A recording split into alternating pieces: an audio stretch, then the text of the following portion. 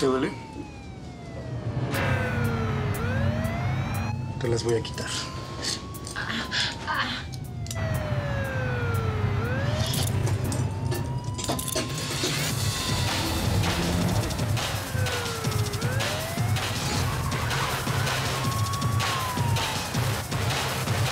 Vale, métele.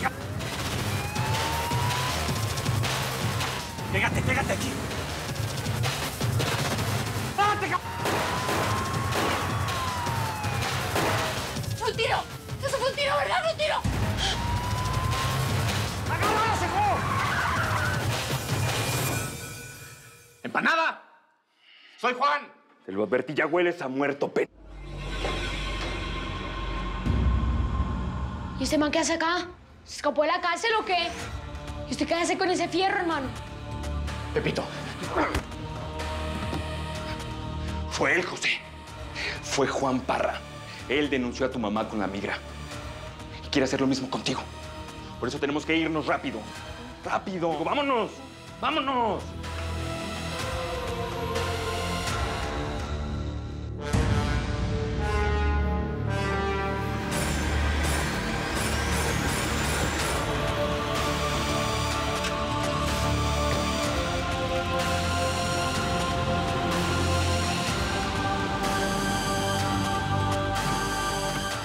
Miriam, vas a ver que tu chamaco está esperando allá arriba.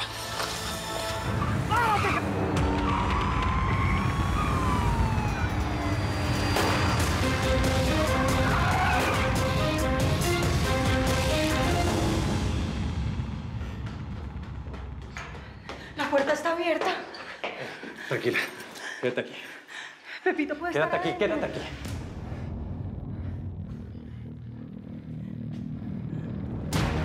¡Quieto! ¡Quieto! Levanta las manos. ¡Pepito! ¡Levántate, ¡Pepito! Levántate, lento. ¡Pepito! Levántate. ¡Pepito! Lento, imbécil. Tú y Arnulfo secuestraron al niño. No te hagas ¿Dónde está?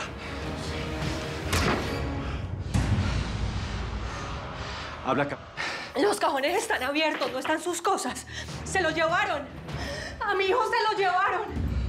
Dime dónde está. Dígame dónde está o te juro que te mato.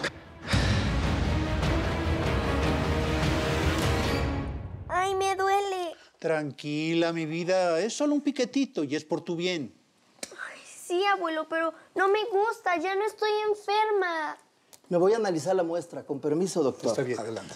Hay que estar seguros, Patty. Sí, abuelo, pero ya no tengo nada. Ya no estoy comiendo la comida de mi mamá. Ya no me duele la panza. ¿Qué te daba tu mamá? Patty, te vas a venir a mi casa por unos días. ¿Por qué? Tú no te preocupes, solo haz lo que te digo. Anda, ve con Ernestina para que te empaque tus cosas. Y no te preocupes. Anda, hazme ese favor.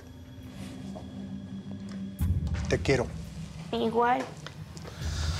Roberto, siempre he sido el médico de esta familia. ¿Puedes confiar en mí? Yo traté a Angelito cuando murió. Ya escuchaste lo que dijo mi nieta. Vanessa se golpeó a sí misma para acusar a Helio. Sí, pero ¿qué estás sospechando? Mira, quiero que busques cualquier sustancia extraña en la sangre de mi nieta. Ya perdí un nieto y no voy a perder a Patricia por nada del mundo. Dile por favor a tu enfermera que no deje salir a Vanessa de su recámara.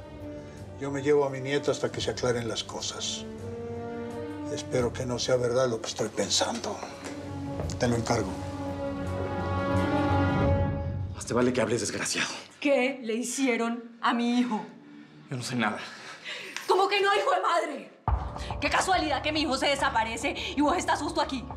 ¿Por qué no están las cosas en su cuarto? ¡Responder, rata asquerosa! ¿Por qué no están? ¿Dónde está Arnulfo? Vos tenías tratos con él, ¿cierto? Déjame mirar. Tú y Arnulfo estaban en comunicación. Y tú y Arnulfo secuestraron al niño. ¿Dónde está Pepito? No sé, a mí me dieron un chico. Estaba desmayado, no tengo ¿Dónde idea. está mi hijo malparido? ¡No digas! ¡Mira! ¿Dónde está?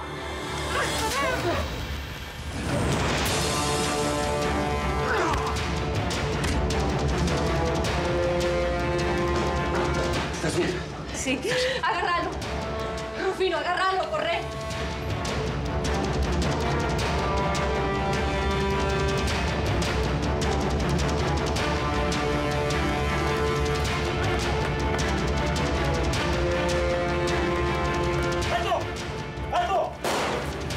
Suéltala, Juan, no seas cobarde. ¡Suéltala!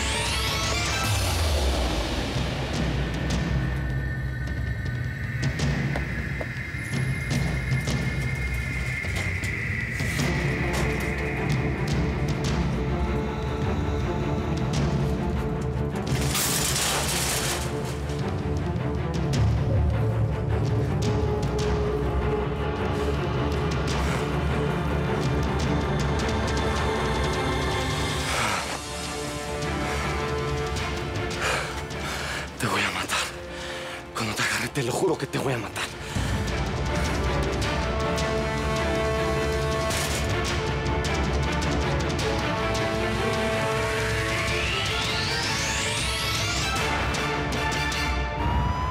¿Qué está pasando? ¿Qué está pasando?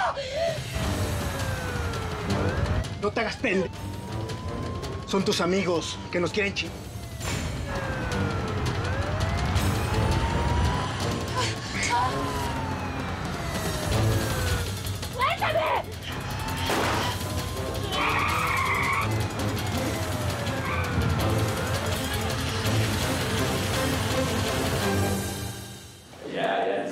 Ya, suéltame.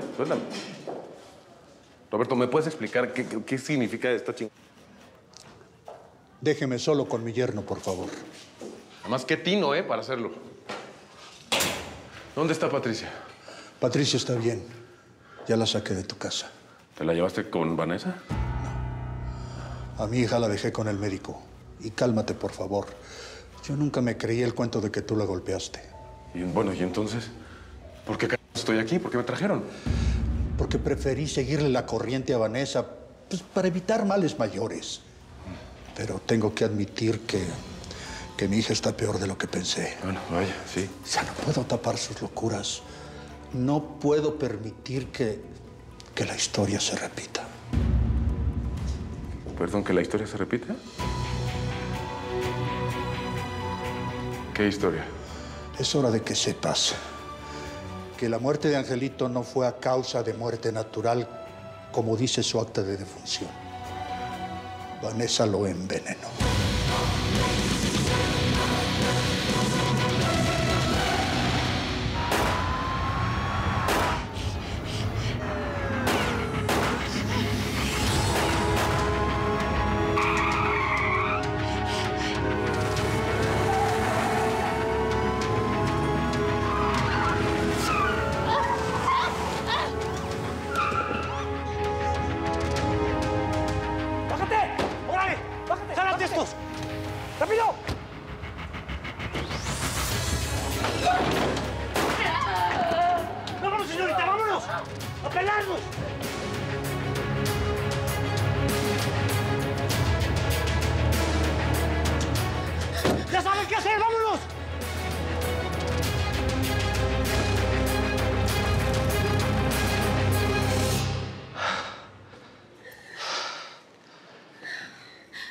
No pudiste atraparlo, ¿cierto? ¿Se te escapó? Pino, ¿yo qué voy a hacer? Sin Juan, ¿cómo voy a encontrar a mi hijo? Y hablé con la policía, con todos mis contactos para que lo puedan rastrear. Ahí está la foto, Pepito. Esa foto van a estar para dar parte de las fronteras. Empanada. Claro, Empanada puede saber algo. Él es muy amigo de mi pelao. ¿Sí?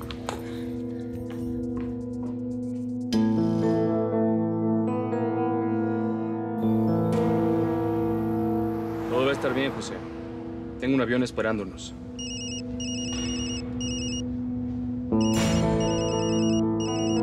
Empanada, ¿por qué no contestaste? ¿Quién era? ¿Era mi vieja? No, ¿cómo crees? Era un cuate que siempre está fregando. Ponme atención, José. Tuve que sacar un pasaporte como si fueras mi hijo. Como yo soy ciudadano de los Estados Unidos, así vas a pasar sin bronca para el gabacho. Pero Arnulfo, ¿por qué no le compraste un pasaporte a mi vieja también? Porque Juan se nos adelantó junto con la migra. Pero yo voy a hacer que tu jefa nos alcance en el norte para estar juntos. Sí, vas a ver, carnal. Vas a estar con tu jefa antes de lo que te lo imaginas. Hoy mismo en la noche vas a estar en una casa bien chida, mucho mejor que la de aquí. Pero eso sí, tienes que acordarte de lo que hablamos, ¿eh? Necesito que estés tranquilo para subirte a ese avión. Y además tienes que aprenderte esto muy bien, ¿eh? Por si te lo pregunta la migra. Pon atención. ¿Por qué fregados tenían que matarlo de esa manera? Ahora me van a buscar por todos lados. Van a creer que yo maté a ese cuico. Señora, la lana sirve para borrar la memoria de la tira. Nadie va a saber que usted andaba ahí con ellos, porque nunca la ficharon. Esos policías deben tener hijos. No era necesario. Soltó la sopa. ¿Desnombró al patrón? No, le abrí la boca. ¿A poco no hicieron nada para obligarla a hablar? Sí, me torturaron esos cabros. Pero no me sacaron ni mi nombre. Hasta me dieron toques de electricidad, pero no les sirvió de nada. Hizo lo correcto, señora. El jefe ya la está esperando. ¿Está aquí en Tijuana? No, él anda ya del otro lado, del lado gringo. A ver, deme su pasaporte.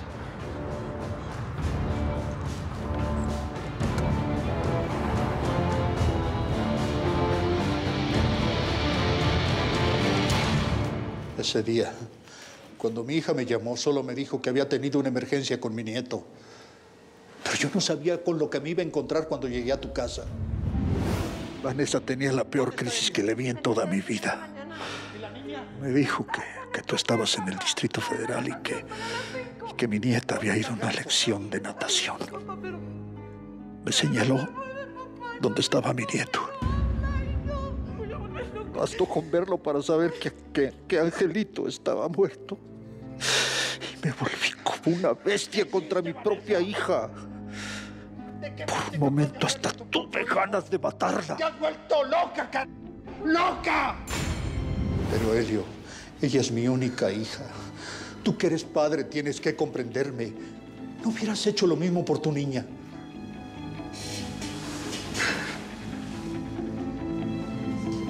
Ella lo envenenó. ¿Sí? Lo mató. ¿Por qué lo hizo? ¿Qué fue lo que Ángel le pudo haber hecho para que lo matara? Me arrancaron a mi hijo. Vanessa me dijo que había sido un accidente. Yo lo estaba cuidando, papá, te lo juro, te lo juro, te lo juro. Ya no hay nada que hacer. Ya no respira. ¿Qué le hiciste, Vanessa? No, es que Angelito estaba enfermo, papá. Estaba enfermo. Yo la entendía porque tiene mi misma enfermedad. Un día se ríe y el otro llora y mucho llora.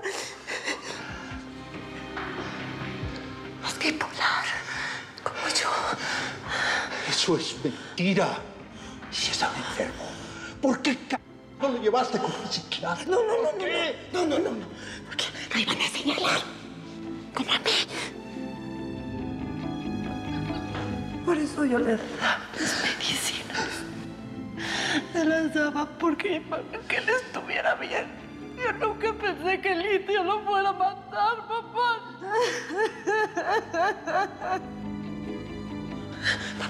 Papá, me tienes que ayudar. Yo no quiero ir a la cárcel, papá. No, papá, por favor. ¿Sabías que la psicópata de tu hija había envenenado a tu nieto y te lo callaste todos estos años? Yo no quería matarlo. Helio. No quise que la metieran presa por homicidio culposo. Yo sabía que los rastros de litio en la sangre son difíciles de comprobar. ¿Y entonces qué? ¿Manipulaste, usaste tus influencias o le pagaste al médico para que el resultado fuera que mi hijo se había muerto de forma repentina? El doctor dio ese diagnóstico y todos lo aceptaron. Nadie pidió que se hiciera una autopsia.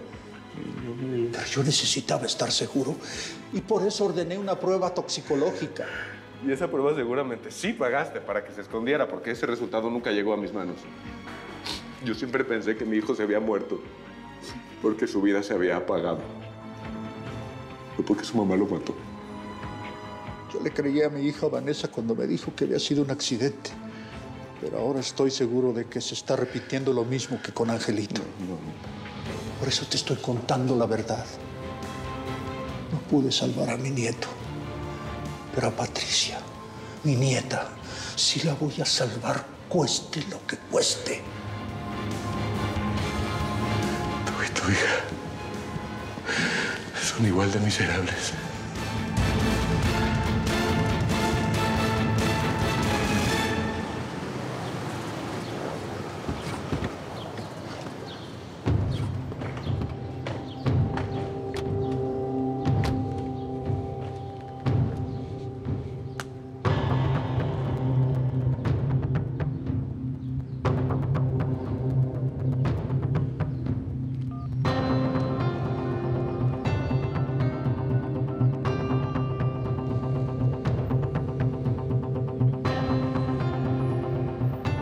Buenas, jefe.